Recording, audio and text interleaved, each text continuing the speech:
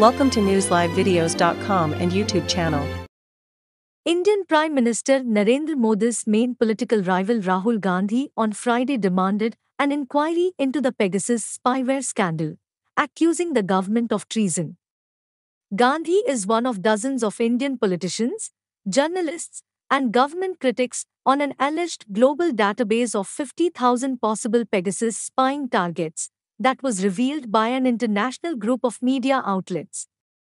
The Indian government has rejected spying claims, although critics note it has not said whether it is a client of NSO Group, the Israeli maker of the Pegasus spyware, which effectively captures a target's cell phone. The claims have sparked uproar in the Indian parliament, with one opposition MP since suspended on Thursday snatching and ripping up the text of a statement on the subject being delivered by IT Minister Ashwini Vaishnaw. Pegasus is classified by the Israeli state as a weapon, and that weapon is supposed to be used against terrorists, Gandhi, 51, told reporters in New Delhi. The Prime Minister and the Home Minister have used this weapon against the Indian state and against our institutions. The only word for this is treason. And this has to be investigated.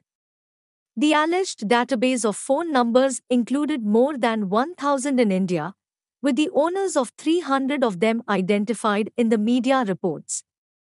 It is not known how many of the phones on the list were actually targeted for surveillance or how many attempts were successful.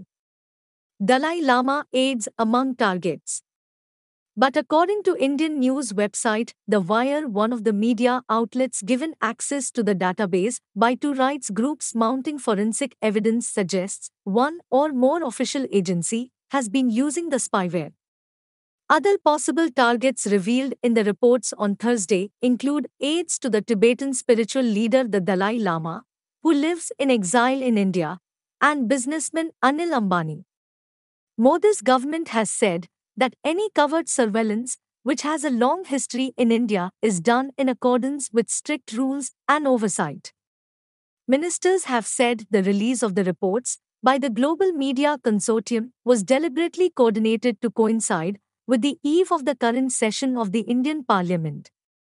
On Thursday, the Chief Minister of Assam State, an ally of Modi, called for Amnesty International, which along with French media non-profit Forbidden Stories gave the group of newspapers access to the database, to be banned in India. Amnesty International is a partner in this investigation. Now we all know the role of Amnesty.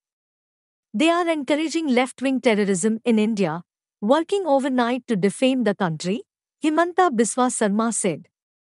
A clutch of organizations representing journalists called for a Supreme Court-monitored probe into the alleged snooping. This is a moment that demands deep introspection, an inquiry into the kind of society we are heading towards and how far we may have veered away from the democratic values enshrined in our Constitution, the Editors Guild of India. Thanks for watching.